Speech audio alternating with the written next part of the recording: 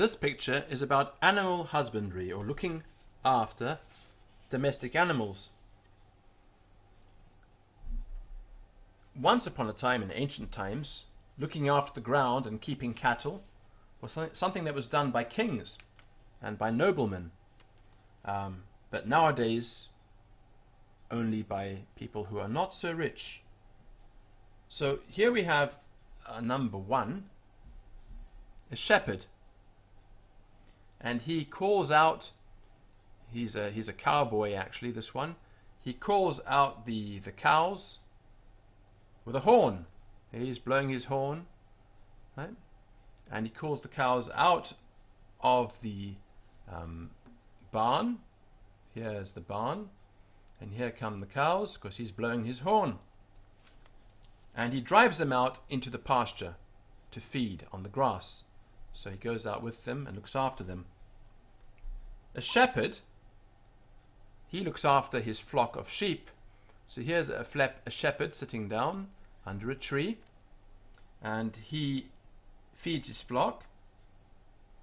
He has a pipe which he plays music on. Here he has bagpipes because he gets very bored sitting out in the field for hours and hours, so he plays on his bagpipes. And he has a crook here. It's got a curved top to it and straight down. He uses it to catch the legs of the sheep and pull them towards him. And also with him he keeps a very big dog. Here it is, a sheepdog. And the sheepdog has got a collar around it with sharp spikes, so that the dog, when it's attacking the wolves, the wolf can't grab the dog's neck and kill it. Swine, here are swine. Swine are pigs, one pig and many swine. They are fed out of a trough. This is a trough here, right? So you may have heard the expression, get your snout out of the trough, right? When you go to the table and you start eating too quickly and someone says get your hands out the trough, well, they're talking about what pigs do. Pigs all go and you put the food in, they all rush towards the trough and start eating.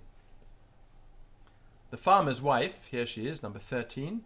You can see her crouching down on the ground, and she's milking the cow by its udder. The udder's underneath the cow, and the udder contains the milk. She squeezes the teats and the milk comes out over a milk pail. Here it is, and she catches the milk in this pail. A pail is a kind of bucket, and she makes butter, and she makes butter using the cream from the milk in a churn.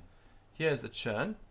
It's in olden times it was a great big barrel, and it had a stick on top, and you'd push the stick up and down and move the cream around until finally the cream turned into butter, because that's what happens if you move the cream around slowly for a long period of time, it turns to butter. And also using the milk she makes cheeses. Here they are, different types of cheese. Wool is taken off a sheep. Here are our sheep, and from the wool different kinds of garments are made. Right? Garments, different types of clothes are made from the wool that grows on the sheep. And here's the shepherd, and here is his bagpipe with the pipe sticking up, two pipes sticking up, and here's the bag, and he's blowing into it and making bagpipe music. And here's his hat on the ground. And this man here, right, he is busy sewing, or maybe he's knitting. I think he's knitting a pair of socks from the wool that came from the sheep. Here he is. And in the distance you can see the village over here.